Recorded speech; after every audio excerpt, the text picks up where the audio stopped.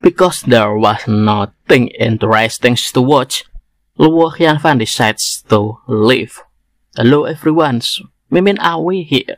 It's time for Manhua Become an Immortal, Chapter 9.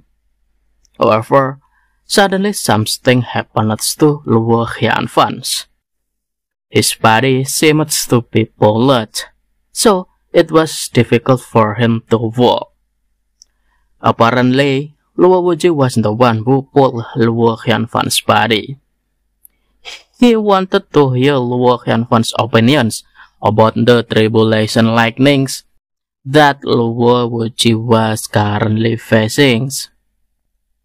Luo Qianfan reluctantly said that it was quite dazzling. Luo Wuji pulled the tribulation standard and collected it in his hand and asked Luo Qianfan again. What about the other than that?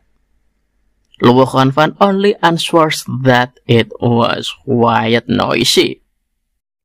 Luo Wuji sighed reluctantly and said that the tribulations in Fairyland was different from the ordinary heaven's tribulations that Luo Qianfan knew.